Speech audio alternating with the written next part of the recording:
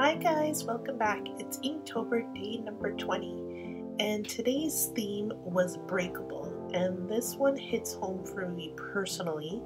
I don't know if you guys seen any of my other videos that I had previously with So Sweet Charms. They are in my list below on this channel, and basically I am currently married, but my ex-husband, I've been married twice. So my ex-husband and I had an interesting relationship in the beginning, but unfortunately, about a couple months after we got married, our relationship turned for the worse, and unfortunately, I was a victim of abuse. So Breakable hit home for me, and I decided to do a girl where her face is kind of like chipping away, and then she has a section gone where she's black and blue underneath on her face and as well as on her neck, and she's wearing like a thick sweater.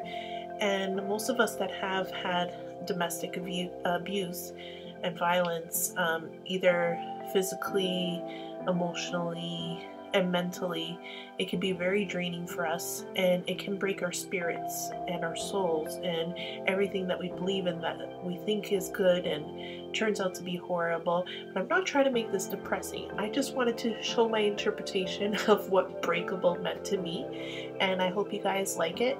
And just sit back and relax and enjoy the video, and please subscribe and leave any comments below if you've had a similar situation. If you have, or if you are going through it, there are people out there who will help you out.